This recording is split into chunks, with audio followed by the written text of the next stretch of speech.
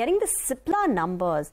So on the top line, it's a good number. It's a 9% revenue growth on a year-on-year basis. But the bottom line has missed our expectations.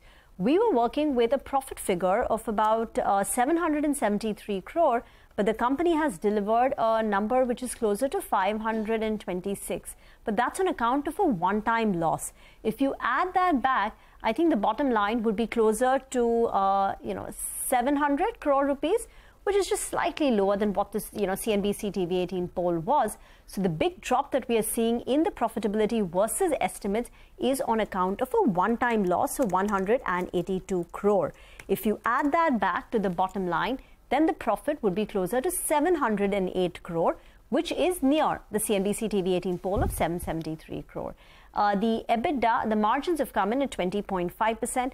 An improvement compared to 14.3% that we saw in the comparable quarter of last year, but slightly lower than street anticipating. So a bit of a miss coming through on the profitability and on the margins.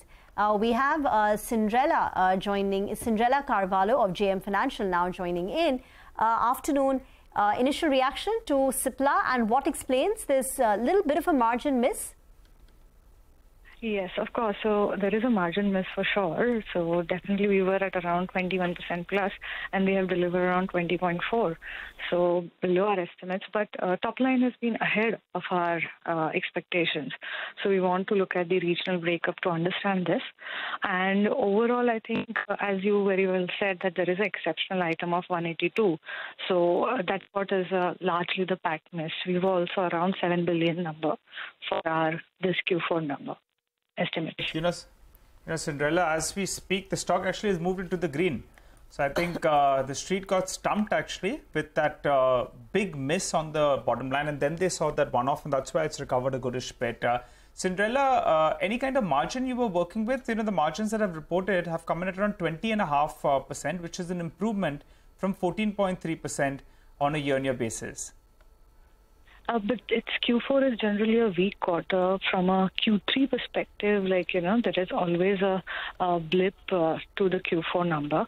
However, from my expectation perspective, we were at 21.4. So, it is a miss from our estimate as well. Yeah, a little off.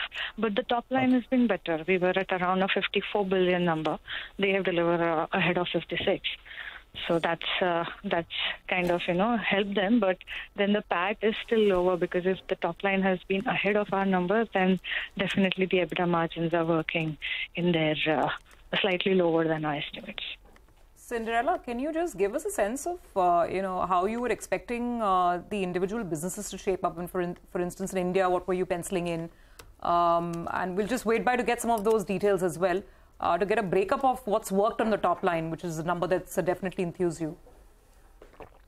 So, of course, we were expecting a good number from the U.S. perspective because of generic Revlimid, and that continues throughout the numbers, right?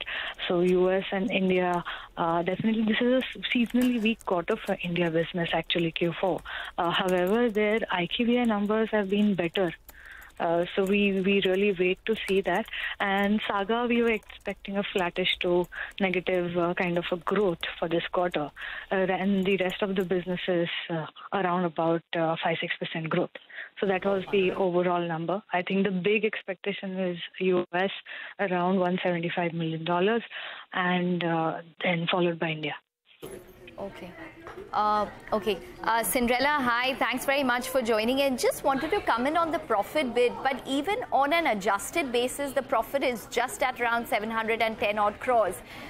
Is that in line with your expectations? Yes. So we were at 697 to be specific. So it's slightly ahead with the adjustment. So around about there, in line. All right. Based on what they've reported, what is the assumption from the US sales this time, considering that they had Revlimid generic contributing, and on the other hand, they did have competition from, say, albuterol? Yeah, so even we are hoping that albuterol, whatever the Bloomberg data showed us, they have lost some share there. So that's the reason we were expecting a slight weakness on the EBITDA margin, if you ask me. However, this is slightly below our estimates also. So we were at around 21.4, and I see that US might be a slightly weaker number than expectation, and India might have supported the overall top line, is what how I'm understanding the number as of now. Okay, that's exactly what I just wanted to touch upon, that despite Revlimid generic contributing this quarter, the margins have come in lower than what the street was anticipating. So based on the fact that, Revlimid is going to taper off probably in the next couple of quarters in terms of contribution, what would your margin assumption be, considering that there is lack of clarity when it comes to key drugs such as Advair generic as well as Abrixon generic? So in the best of quarters, in terms of contribution from drugs, they've reported 20% in terms of margins. Going forward, what would it look like? So we are building around a 22-23% going ahead for the full year perspective. And I think they will deliver that because, see, given and said, generic Revlimid will be there for another 2 to 3 years. And the volume share adjustment have to give benefit to the entire generic play. Right, not just Cipla, but everyone. So that will ensure your margin stability for the business. However, what remains volatile is the quarterly numbers. And if we look at the overall US generic business also, we are hearing the commentary, at least from all the peers who have reported so far, they are giving us a commentary that a single mid to high digit kind of a price erosion is visible. So that will give us some more stability for the overall margins going ahead for all the players playing the U.S. generic market. So that's the thought process. And in terms of overall EBITDA margin, as I told you, we do expect them to deliver a 22-23% EBITDA margin for the coming 2 fiscals. Okay, all right. Thanks a lot, Ekta, as well as Cyndrella, for joining in and giving us those details. So first look at it, it appeared it was a big miss. Adjusted for those one-offs, it appears the numbers are pretty much in line. And as Cyndrella says, she's expecting margins to improve a little bit from around this 21% odd mark to around the 22-23% odd range. Nimesh joined